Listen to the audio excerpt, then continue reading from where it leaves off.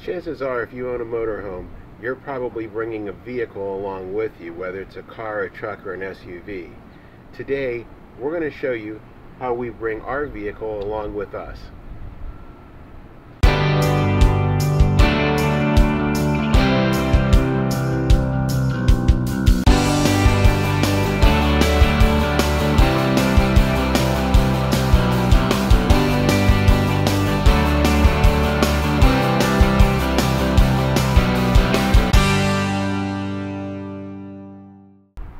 Hi, I'm Doug. Thank you for joining us as we follow the moon. Today, Kathy and I are going to show you how we bring our toad along with us as we go down the road in our motorhome. There, first of all, is three basic ways most people will take a car with them, or a truck or an SUV with them, as they go down the road. The first one is trailer towing. Now, trailer towing is where you have all four wheels up on a trailer. And some vehicles that's necessary. Rear wheel drive vehicles, four wheel drive vehicles that don't have a neutral transfer case like a Jeep, those type of vehicles have to be towed with all four wheels off the ground. A lot of all-wheel drives, like you'll find in SUVs, have to be towed with all four wheels off the ground. Rear wheel drives, like Mustangs and Corvettes, those have to be towed with the rear wheels up off the ground, so you end up having to tow them on a trailer, whether it's a flat trailer or an enclosed trailer. The second way you'll see is dolly towing.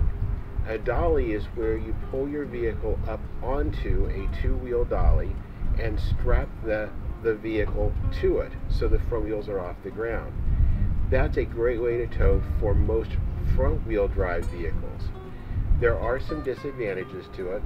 It's a little bit more difficult to see where you are, and with the tow dolly, there's more parts strapping down the vehicle. You have to stop periodically to check to make sure the straps are tight, that the vehicle stays secure on the dolly. What we chose to do was called four-wheel down towing or dinghy towing. Some will even call it recreational towing. That's where all four wheels of the vehicle are down on the ground at the same time. Now, each one of these takes its own special set of equipment.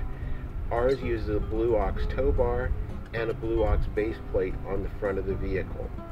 First, we're going to show you how we prep the vehicle for towing day. Well, this is the day before our move, and the first thing that we do is I get our car ready to be towed. Now, one of the reasons we went with Blue Ox was it left a nice clean look across the front of the car. In fact, from a distance, you really can't even tell it's set up for flat towing. But to get it ready, all you do is remove the little plastic cover, take this piece, which is what engages into the tow bar, press it in, and then give it a quarter of a turn, and it's ready to go. We'll do the same thing on this side.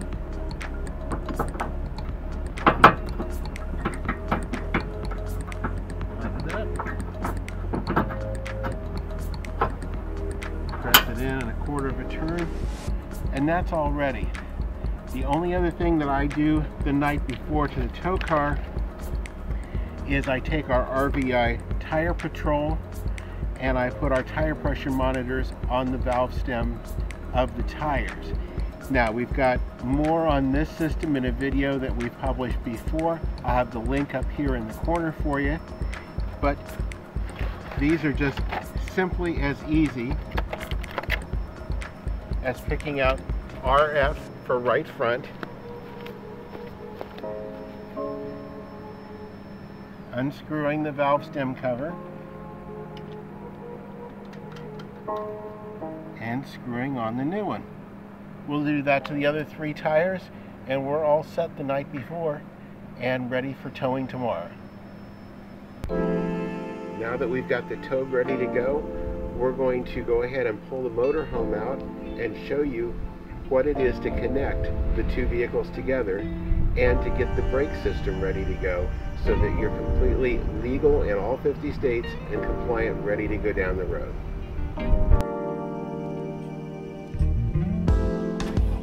Now, while the motorhome is airing up and getting ready to move, I wanted to talk to you a couple more things about towing. First of all, one of the biggest disadvantages to towing four wheels up on a trailer or towing with a tow dolly is when you get where you're going, you've got a trailer or a tow dolly to deal with. Either moving it into your space, backing it into your space, always making sure you have a pull through, and some parks won't allow you to keep them at your site and make you put them into a storage area. That's one more advantage of dinghy towing or recreational towing with all four wheels down.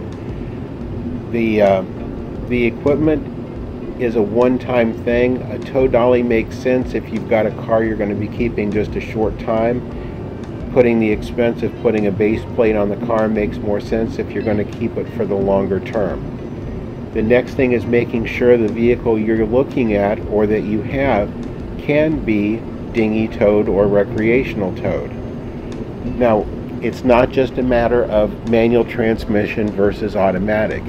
There are many vehicles out there with automatics that can be towed all four wheels down. Vehicles that have a neutral position in their transfer case like Jeeps and most pickups, those can be towed with all four wheels on the ground.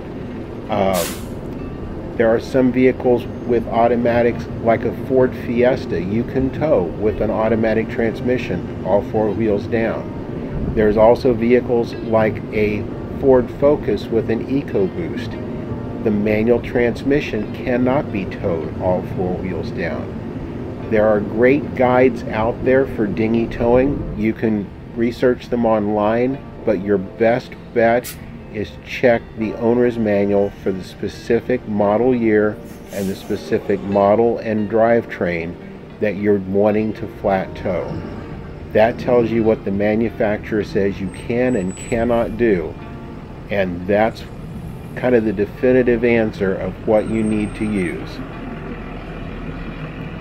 Well, now we're getting the motorhome moved out into position, and we're going to start getting everything hooked up here.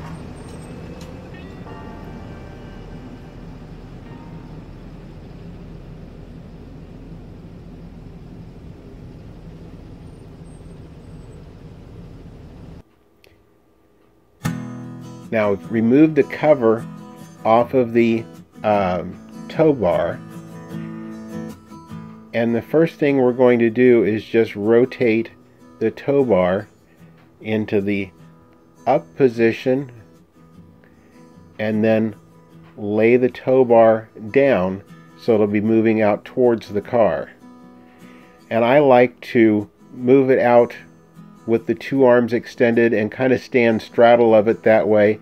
Kathy brings the car up to me, and that way I can help guide her to make sure that we're getting the car in there as straight and square as what we can. Now, those tow bars telescope, but I want to bring the car up pretty close so that we're not ending up with being too far away that they won't reach and you have to move the car again. I'd rather bring it up a little close like what we just did to make it easy. Now, this little cable attaches to the breakaway switch, which we've got mounted behind the grille. And if the car were to break away while you're going down the road, that would pull a switch out of the box and would automatically apply the brakes to the vehicle. That's a safety feature that's required. The little electronic switch. We're going to connect that to the motorhome here in just a moment. The next thing we're going to do is actually attach the tow bar to the car. You'll see it shows up. They only go on one direction. Rather than just having pins with a cotter pin, I use Blue Ox's locking pins, and they're on the hitch, they're on the drop hitch receiver, and they're on both of the bars on the car. The reason I use the locking ones is if I were to stop at a Walmart for the night and I'm just using a pin with a cotter pin in it, somebody can come up during the middle of the night while I'm asleep in the motorhome, pull the cotter pins, and roll my car away. This way, it's secure to the motorhome.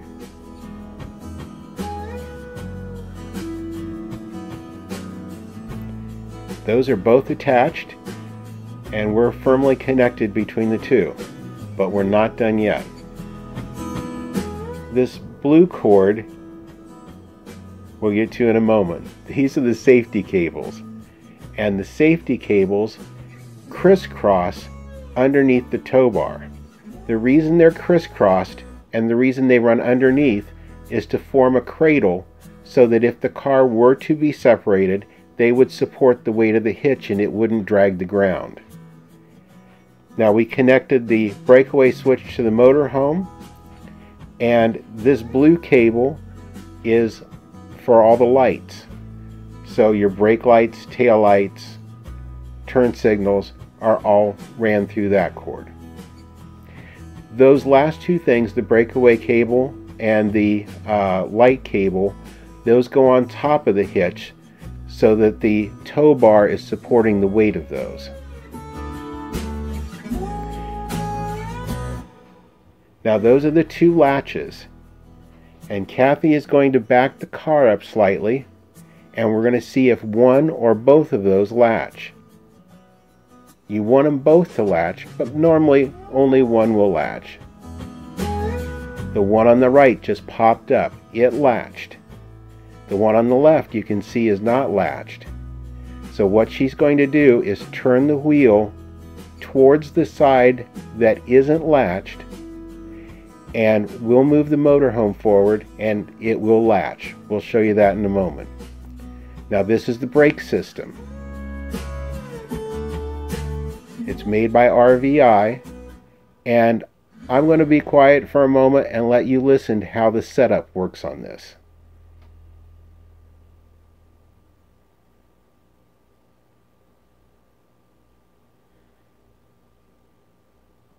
We've attached to the brake pedal. We're plugging it into a dedicated 12-volt plug, and this is for the breakaway switch.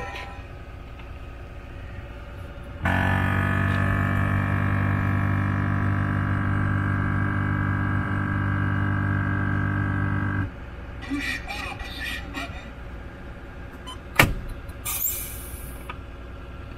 Push auto position button again. Push auto position button one more time. RVi brake ready. Okay, now we're going to check the lights. First thing we're going to do is check the tail lights, then the brake lights, then the left blinker,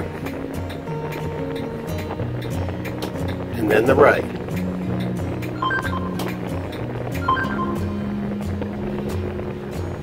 Next, after that, we're going to pull the car forward just a little bit to make sure that the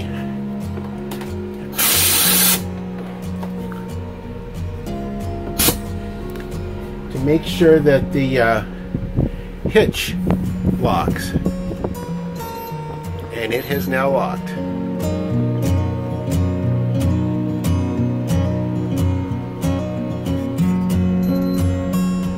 So we're ready to roll. Now, as the motorhome and our Toad come past, I want to thank you all for tuning in today, and I hope it's been informational for you. If it is, please leave us a thumbs up and like this video, and subscribe and ring the notification bell if you haven't already. I want to leave you with one last tip that nobody told us, and I wish they had a long time ago.